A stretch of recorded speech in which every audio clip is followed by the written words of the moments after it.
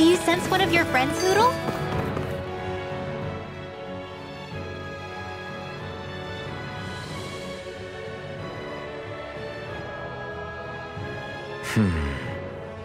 Are you still thinking about that armory with all the Danon equipment? Yeah, especially that black armor. I don't think I've ever seen anything from Dana that looked so nice. I can tell you that it was definitely Danon. It was made using techniques found only here. That's how I know.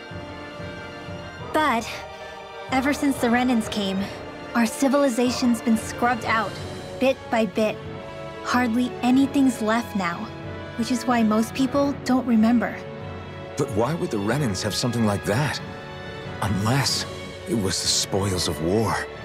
It must be a token of the Danans who fought and lost in the past. Or rather, that the Renans were able to beat them. Armor that nice must have been worn by a commander of some sort.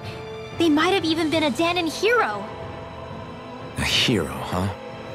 A fallen hero, maybe. I hate to see all that stuff fall into Renan hands, but it's amazing to see that so much of it has survived. You into this kind of stuff then, Rinwell? I mean, yeah, I guess. Are we done here? We don't want to keep Ganabelt waiting any longer.